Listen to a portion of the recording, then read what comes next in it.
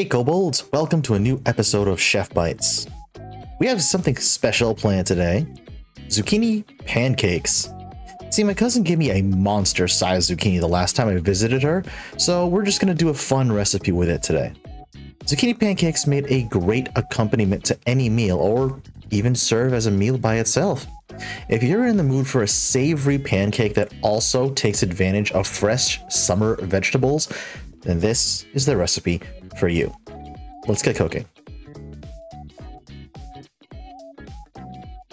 First, we need to cut up and clean this massive zucchini that I got from my cousin. I wasn't joking, this thing is huge. Also, give your veg a thorough once over, trim off any blemishes or bruises, kind of like this guy right here. He's gotta go. It's so big that despite the recipe needing just 3/4 of a pound of shredded zucchini, it was still only like half of this monster. It's crazy. What is she? No, seriously, what's my cousin feeding these things? My God. We need to cut everything down into uniform sizes so we can start shredding all of this zucchini. It's easier if you own a kitchen scale, so you can just pop a container or a bowl on it, zero it out, and just weigh as you shred. Also, as you can see, if you've got a food processor with a shredding disc, this part of the prep is capital E easy. Next, we need to assemble the batter.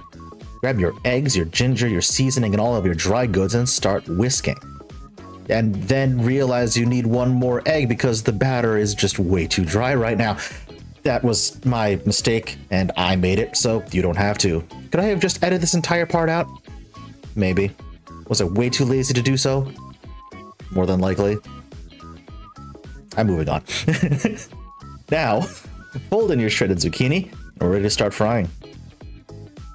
Preheat your oven to about 300 degrees and to keep your pancakes warm in a big sheet tray.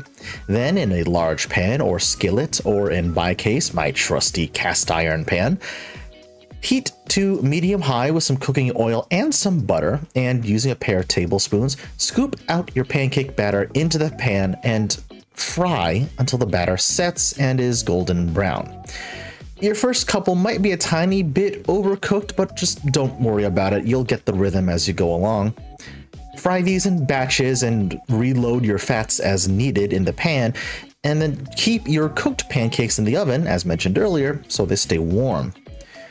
With the ratios on this recipe, you should get anywhere between 10 and possibly 12 pancakes, depending on the size of your scoops. I managed to wrangle out 11 this time around.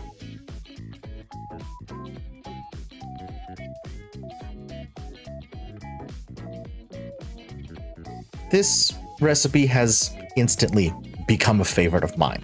The pancakes are delicious, filling, savory, with just a little bit of the spicy kick from the red pepper flake.